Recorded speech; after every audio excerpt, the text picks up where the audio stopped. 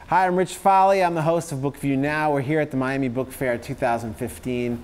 I'm joined right now by Jonathan Evison, the author of many books, but the most latest one is This Is Your Life, Harriet Chance, ! And the man who's wearing some beautiful beer socks, I notice, which, you know, gift from my mother-in-law. Very nice. If there's anything that I know, it's the beer, it's the hat. That's the Jonathan Evison that I've known. And I appreciate you joining us again. You're going to be with us for a little bit. We're going to be talking to a number of other authors as well. Thanks for being here. Thanks for having me. Yeah, man. So you live out in Seattle. We're about as far from your home as possible. You got on a plane last night to come on out here. You're Bainbridge Island, I believe. Best flight of the 31-city tour because I got on the plane, I fell asleep, I woke up, and we were in our final descent. It's beautiful. Very nice. Well, let's talk This Is Your Life, Harriet Chance. Because this, I mean, all of your books are sort of different, but there are some themes that run through all of your books. But Harriet is an 80-year-old or 78-year-old woman. She is, and you are a 30, 40-something-year-old man. 40-something, we're just going to leave it at that. But certainly not an 80-year-old woman. A challenge to write in the voice of a 78-year-old woman? Talk to me about that. You know, honestly, kind of no. I mean, like, the one thing I can do okay is I'm empathic. So I just, you know, for me, it's just a matter of getting out of my own way. I mean, I feel like you know, most of the emotions we feel are pretty universal, but like you just got to consider the context. Your gender is different, your generation is different, your yearnings in life are different, your history is different. If I just drill down in the character, get completely out of my own way and inhabit the character, once that character's in the narrative landscape, their decisions, their actions, they all seem pretty inevitable. Yeah. There's a conceit to the book, the idea of This Is Your Life, that famous 1950s television show where people are bringing back your life, and there's I mean, throughout the entire book, I have a vision of somebody standing next to Harriet as you take us through elements of her life, going all the way back to when she was a young woman to when she's older. I have a vision of a man with a microphone next to her doing the whole thing, and next, Harriet, and it's all part of the story. Yeah. I have I have a lot of self-contempt for myself. I can't stand myself. So I picture this as Harriet's muse. This is I have this contemptuous voice that just I'm like 20 times a day, God, you're such an idiot. I can't believe you said that. And like, what a mess you made of that. Like, I pictured that voice as, you know, kind of an alternative Harriet, really. You know, a Harriet who got to tell the story she wanted to tell if the events of the book hadn't unfolded the way they did. And so that part was really natural for me. I mean, that voice, it kind of it teases her, it cajoles her, but ultimately it's you know, sympathetic to her plight because it is her. Let's talk about her plight. Her husband Bernard dies in the book. I mean, that's not a secret. That's part of your story, and it's about her coming to terms with that, but looking way back in her life and thinking about the different jags her life has taken. Talk to me about just that sort of structure of the novel and how you decided to tell the story of a 78-year-old woman who is reinventing her life. Well, first of all, the first 4 drafts of this novel were just an absolute mess.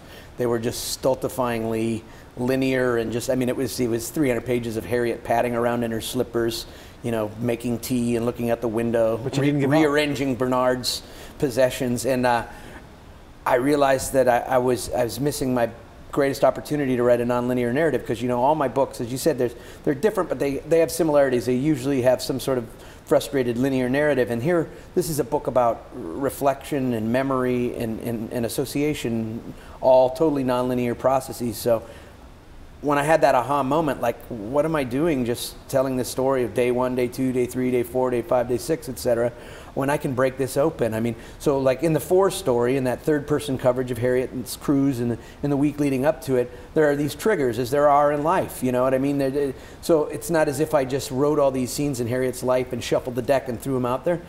There's actually sort of an organic unfolding to the story because, you know, stuff is happening in real time that makes Harriet harken back to these other times. And then these 2 narratives start to work as sort of a puzzle. Together, they become revelatory when you have both pieces of information.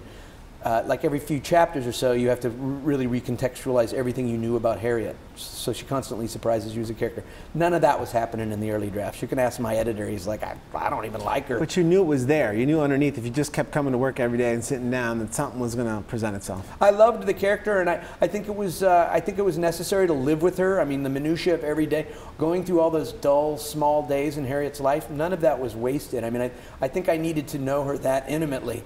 And to the point where I got to when I did that part of the book, it took me 3 weeks. Yeah. All those passages I wrote, that stuff flew out of me because I knew everything about her at that point. And I don't think if I had started with the conceit of that, This Is Your Life. Yeah, I don't think I would have been able to penetrate as deeply. I mean, I think it's really important to spend that kind of time. I mean, I do this with a lot of novels where I just throw away entire drafts. You know, I mean, like literally just drag them into and then just start writing from ground zero again. You know, I know this is not unique to you as a writer. I think writers just have this kind of thing. When they know they've got an idea, you love the character, you knew you were onto something, you're going to stick with it. But there's a special workman-like quality to you as a writer from what I've gathered, and from I follow you on Twitter, and I follow you, and you're very public when you toss something out. But there's something about you and the way you write that is just come to work every day, punch in, you know, like it's like a factory worker. I mean, I'm a working class kid. I mean, it's stuck, you know. I mean, my people, we had to work a lot of hours just to keep a roof over our head. And, you know, I'm making a living selling novels supporting my family, and it's not, you know, it's not like I can afford to just sit up there in my ivory tower. I got to beat the street. But some of your old music background comes into play too. You're on the road all the time. I mean, when the books comes out, you have one of the longest tours. I mean, tours aren't exactly big deals anymore for authors. It's hard for an author to get a tour, but you're still doing 20 cities, and you know, I feel like there should be a T-shirt, you know, on the back with the cities that you're hitting. Yeah, and it's a wonderful opportunity. It's a little exhausting, but I mean, it's a wonderful opportunity. I mean, you know, the whole conceit of writing a novel is to connect. And so, you know, for 20 years, I was writing books that nobody was reading. My mom wasn't reading them. Nobody was publishing them. So, like, I'm still operating at a deficit. You know, so it's still a thrill for me to go out and appear at bookstores and festivals and meet readers, and I'm so appreciative of them because, you know, I get to, the reader is the greatest tool I have.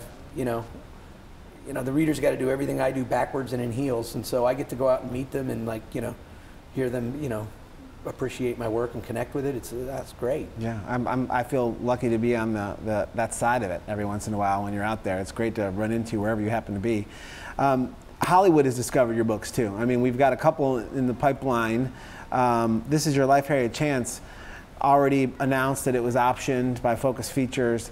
It must be cool now that they know they've got a talent that can tell a story that they like, and now you've had a couple books at least that have been optioned. I think all three of them. I think all my books have been optioned. Yeah. It's just now they're being made too. Now, yeah. Tell us about what you're hearing about This Is Your Life, Harriet Chance. Where it is in the pipeline. Well, it's very early in the development, but they're looking at a writing team that I'm really fond of. I can't say any names, but I'm really fond of these guys. They're amazing, and you know, they're talking about profiling a couple of directors that I really like. But you know, I don't know. I really have nothing to do with it. I'm just just a lucky guy. Yeah, but there's a few studios out there that do good books. You know, there's a few movie studios that know how to do books and that really have taken a stand on them. Focus is one of them, so it sounds like you're in good hands. Yeah, and I wonder what, you know, I've wondered, I mean, I'm not a high concept guy.